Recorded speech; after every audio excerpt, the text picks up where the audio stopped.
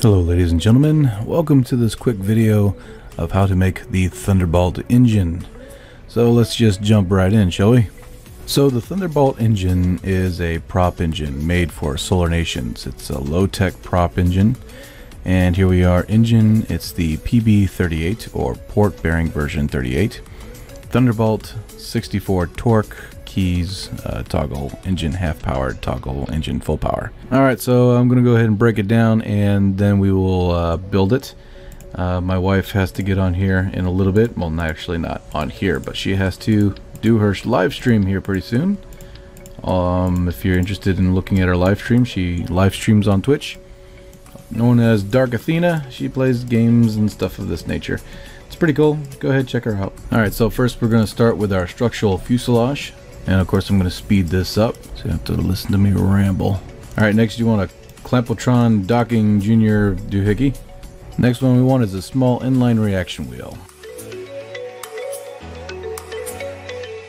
Alright, I held down Alt for that. Alt click copies the part. Alright, so basically I'm counting the torque right now. I wanted 65. You could do more if you want, but it's 5, 10, 15, 20, 25, 30, 35, 40, 45, 50, and this one will bring it to 65. Alright, so now we need a way to control our engine there. Alright, now we want these batteries. As we all know, these batteries are physics-less from the previous videos, so definitely these will help us. And of course, if I want to go crazy with it, I can just kind of do something like this.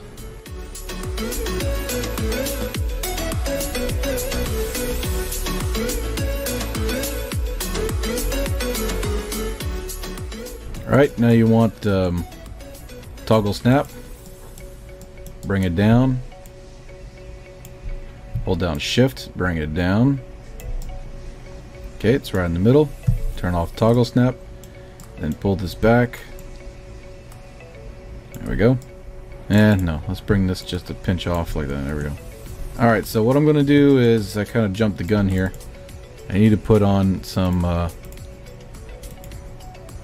service base. There we go. Now of course you can make this engine way tighter, way smaller, and cracking the hell out of it, but this is the engine for the Thunderbolt engine that's been used on the Stallion for the Solar Nations episodes.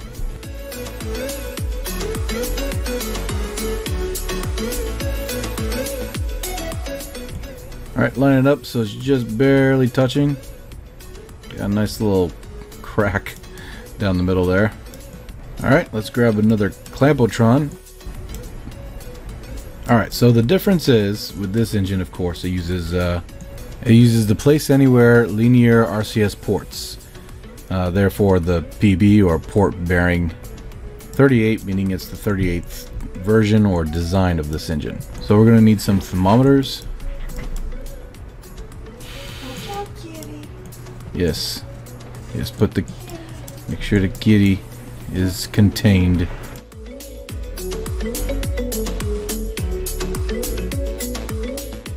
Alright, so you just want barely be able to see some cracks through here. Just, matter of fact, I'll bring them in just a little bit more, but you want to see some separation between the thermometers.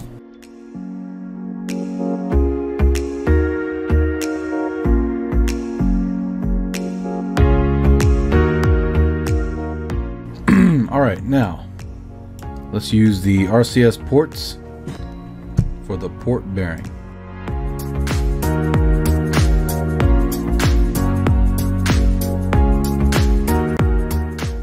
Now you want the port bearing to barely, just barely touch inside of the graphic plane here, or the mesh, the hip box as it is. So basically, like I said before, this acts as a spring, so it can contain this together a lot better. And of course you have the holding that it's in. So it makes for a pretty good and pretty stable engine.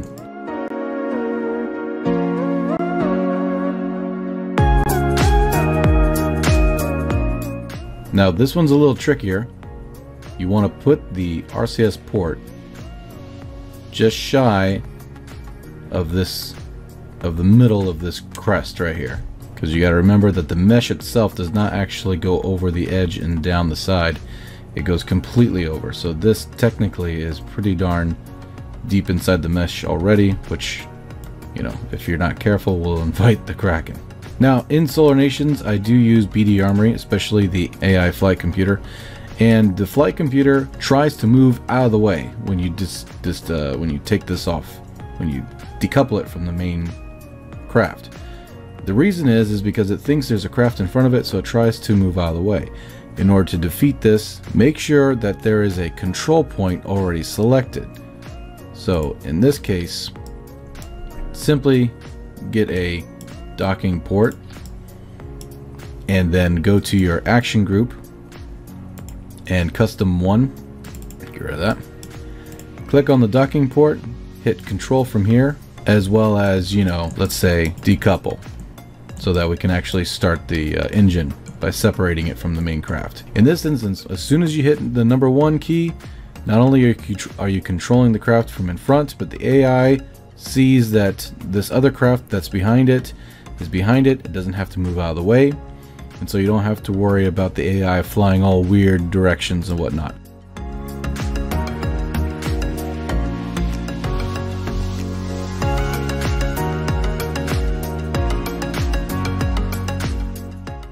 Now, of course, we're going to use the AV-T1 winglets because for the Solar Nations tech tree, they are the lightest and the best at what they do. We're going to go for a 45-degree angle. You can go faster. If you're in the air already and you have the ability to get the craft in the air, there's a way to go faster, and that is to actually tilt it a little more, less 45-degree angle, so it digs into the incoming air a lot better, allowing you to be propelled faster. However, these fighters, while fast is great, they're also meant to do twirls and dance around in the sky and do dogfights, in which case 45 degrees gives them a little bit more oomph when they go from 0 to 60. It gives you better acceleration. Okay, I jumped the gun again. I meant to do something real quick before we even get started. Grab your decoupler, make sure you're on angular snap, bring it up, excuse me, toggle snap. Now you're gonna have to go through here and click on each of these. Make sure your strut is to auto for heaviest part and your rigid attachment is on. You could just use rigid attachment only, but auto strut to the heaviest part does help.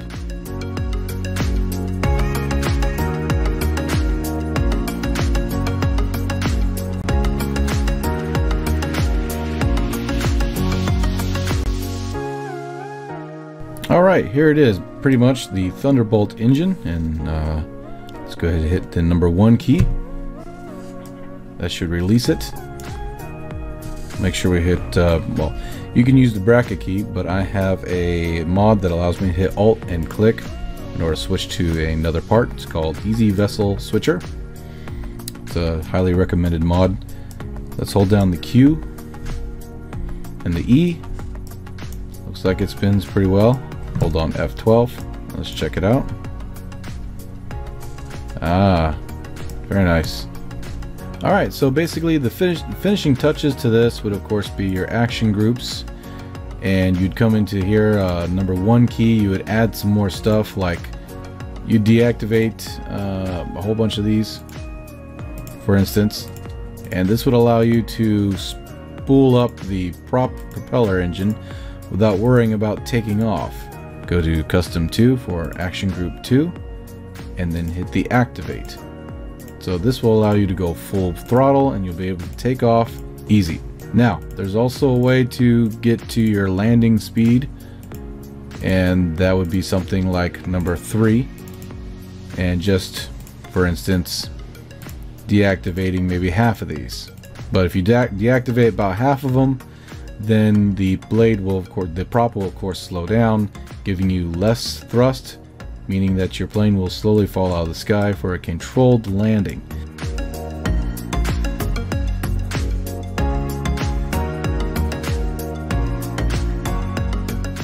Alright, well ladies and gentlemen, thank you so much for watching, and thank you so much for being a part of this channel. Remember to go on Discord, link below. There are craft files available for Solar Nations in Discord, as well as a lot of different flags and whatnot you can look at.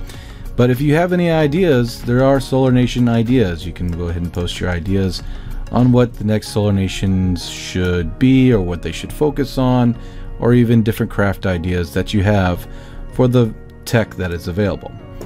Well, ladies and gentlemen, thank you so much. I hope you have a wonderful week, and I am Veos, signing off, and have a good night.